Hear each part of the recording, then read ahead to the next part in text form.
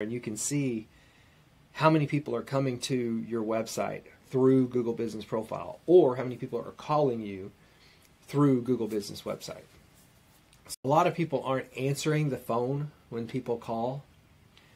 If you're doing that, if you're ghosting people, man, you are missing out on so much business, because trust me, they're going to call the next person on the list if you don't answer, okay? Make sure you update holiday hours, because it's easy to go in there and just set the hours one time. But we have lots of holidays. We have, it's, Halloween and Thanksgiving and Christmas is coming up. So if you're not open on those days, or if you've got special hours, go into the hours and update that information, okay? All right.